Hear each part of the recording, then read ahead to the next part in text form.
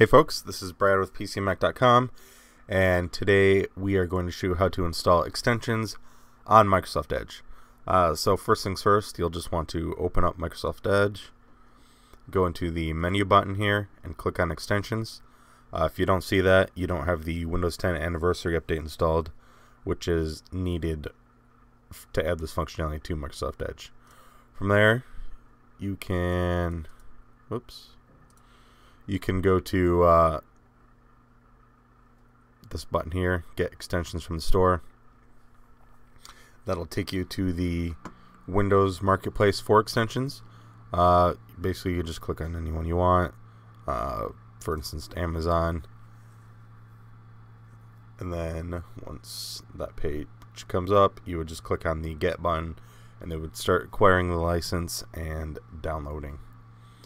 Once you've done that, once it's downloaded, for instance, Evernote here I've downloaded already. Usually a notification will pop up and tell you that you've installed a new extension, and it'll ask you to turn it on or turn it off, which that's only a one-time thing. So to actually manage your extensions, you can go into the menu, click on extensions, and then click on the extension you want to manage. There's a little gear icon there, and then you can manage it a bit more from this panel here. You can turn it on, and there's that pop-up. Just click on the turn it on button to turn it on, or if you don't want to turn it on, you just click keep it off. It does show you the permissions that it needs to operate, so if you don't like those permissions, that might be a reason why you want to turn it off. So we're going to turn it on here for the sake of this video. And then you usually have a few different options to go into the extension itself and manage the configuration. Seems to be a little buggy with this one.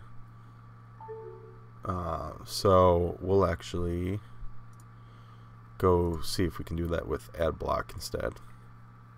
So you can turn AdBlock Plus on.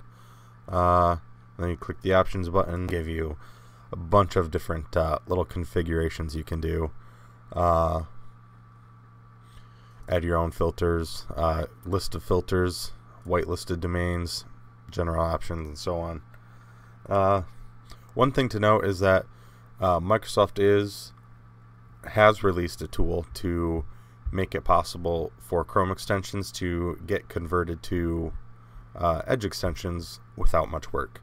And so while there's not a whole lot of extensions on the Windows Store right now, we should start seeing more and more over the next couple months.